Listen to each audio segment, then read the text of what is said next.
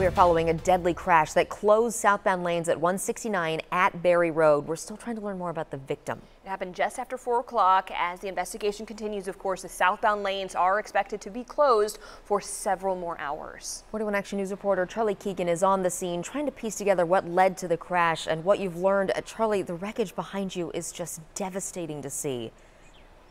It is devastating, but police say 4 people survived this crash. We know 1 man died in this crash, but 4 survived. All 5 people inside the car were thrown from the car during this crash. As you take a look here behind me, you can see this is a Ford Fusion. It's a sedan. It hardly looks like that anymore. It's on its side. Police say this car was actually heading northbound on 169 highway, approaching Berry Road, and for some reason the car veered off into the median, hit the soft median, and started rolling, and rolled at least once and landed upside down here in the barrier along the southbound lane. So this barrier actually stopped the car from coming into oncoming traffic in the southbound lanes as that car headed northbound. And if we zoom out a little bit, you can see even on these southbound lanes, there's still police out here with the roadblock checking things out, part of their investigation, but there is still debris also that was thrown from the car as it rolled and crashed into this location.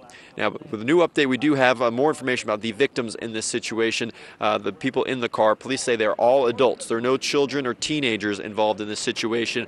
There were 4 men and 1 woman, and the person who died was a man. Of the 4 people who went to the hospital from this situation, 1 is in serious condition. The other 3 have non-life-threatening injuries as a result of this crash. Police using this as a reminder to say it is always important to wear your seatbelt. They haven't been able to officially determine that no one was using their seatbelt, but oftentimes when you're thrown from a car in a crash, it's because you're not wearing your seatbelt. So they just want to remind everybody to buckle up as you head out on your drive to work this morning.